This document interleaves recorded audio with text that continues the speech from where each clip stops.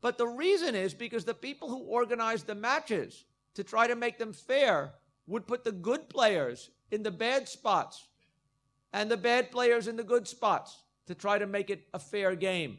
But still, you can see that the scoring system makes a difference. So how do you bet in highlight? Again, how many people here go to the horse races? Some people, okay. There are, in highlight, there were several different plays where you can bet, some of which correspond to ways you can bet in horse racing here. The most important one for our system, though, is going to be a way of betting called a trifecta. A trifecta means that you have to pick who is going to come in first, and who is going to come in second, and who is going to come in third.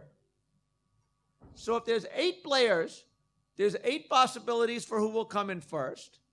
Once that guy's come in first, there are now 7 possibilities for who will come in second. And then 6 possibilities for who will come in third. There's 336 possible trifectas to bet on. So getting what the right one is seems like a hard thing. And so trifecta bets pay off a lot of money if you win, but they're pretty hard to win because there's a lot of different betting outcomes. Now, our system is going to end up betting mostly trifectas. And the reason is kind of interesting. It turns out that people are very good, highlight fans or no doubt horse racing fans, are pretty good at knowing how good the best horses are and who might win on a particular night. People are less good at these very, very complicated combinations of things. And so that's where it turns out that the betting opportunities for us would arise in. And there are some very interesting properties of these triples, these trifectas. If all players are equally skillful, certain of these trifectas will come in 1,000 times more often than others, just on the basis of the scoring system. 1, 3, 2 is something that will come in a lot, because these players are all at the start of the queue. They all have advantages. 6, 8, 7 is a bad one. All of those are at the bottom of the list. For them all to do well, somehow, all the top players have to somehow always lose, and all the bottom players always win, which is very hard when they have to beat each other in order to win.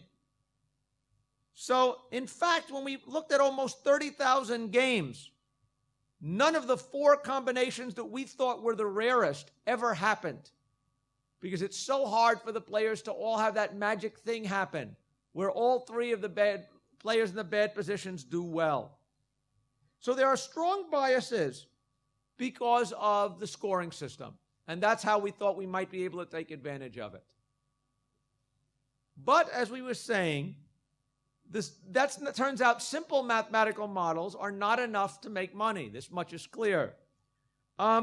Because in fact, most people sort of understand this. If you're a highlight fan, you sort of understand everything I said so far. But what's also true is that the players have different skills. There are good players and bad players. So to try to figure out who was a good player, we wrote computer programs to download data from the web. The details I don't want to probably go into. But basically, we wrote programs that every night would go over the web and download data about the highlight matches, so we could keep track of which players won and which players lost. And based on that, we could start to answer the question, are there good players or bad players?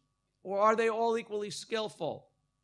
And when I was comparing it to get a sense of it, I could examine the degree to which a player that was good this year and wins a lot of matches this year, how likely is he to also win a lot of matches next year? If, in fact, the likelihood of me winning if I'm good this year and I'm bad next year, it probably means there's not much of an effect on skill. On the other hand, if the same players are good year after year, that probably means that skill makes a difference. And when we analyze the correlations between different years' performances, we found indeed good players stay good, bad players stay bad. So, in fact, skill does make a difference. So what do we need to factor into our model? We need to try to figure out what is the probability if I am playing David. What is the likelihood that I am going to win the point? That is really the question. In my simulation, I have a simulated me and a simulated David playing each other. We need to know what's the likelihood that I am going to win. And to do this, we had to analyze the data in certain ways. One thing we figured out was we knew how often every player had won or come in second or come in third. We knew where they had started, so we knew whether they started in a good spot or a bad spot. And based on that, we could figure out what fraction of the points that player probably wins against the entire field. But what we really needed to know is what is the probability that I would beat David? And so if David wins 54% of his points and I win 49% of my points, what is the likelihood that I am going to beat him in a game? And I claim it depends somewhat upon the game. Suppose we were having a tall contest where the prize goes to the person who's tallest. I might be taller than 49% of the people in the world. He might be taller than 54% of the people in the world. But if I play him in a tall contest, how often is he going to beat me? Every single time, right? Now, what if on the other hand we played in a game of coin flipping? He may have won 54% of the time. I may have won 49% of the time. But in that game, we really have a 50-50 chance against each other. Does everybody see that? So we need to somehow define a function that is going to reflect what the properties of the game are and somehow map our score differences to what is the probability that I will beat you.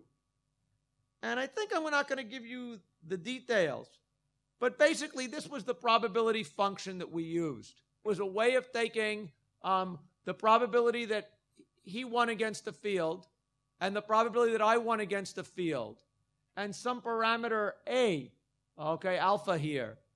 And that would enable me to then figure out what was the probability I would beat him in a particular game.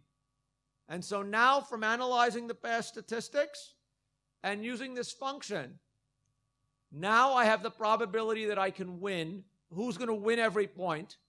I can now use that in every single one of those millions games I simulate and figure out the exact probability that every player is going to win that match.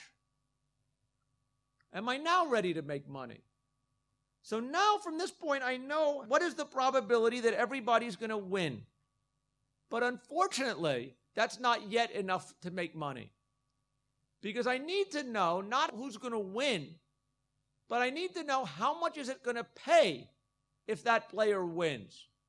When you go to the horse racing, which you guys are familiar with here, right? You buy a ticket. You bet on, Blue Magic to win.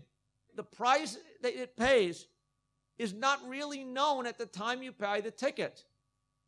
It's because of something they use called the parimutuel system here. The price that you get paid when you win a horse racing bet is they take all the money that was bet, they put it in a pool. They take out a certain amount of money for the Hong Kong Jockey Club, probably about 20%, and that they keep, okay, to run the races and later to build universities. The remaining 80% of the money is then divided among all the people that bet on the winning horse. So it's not enough to sort of know whether or not my horse is going to win. The question of whether or not it's a good bet depends upon how many other people are also going to bet on that horse. So casinos do not use a parimutuel system. When you go to a roulette wheel, you know that when you bet on red, if you win, you will get twice your money.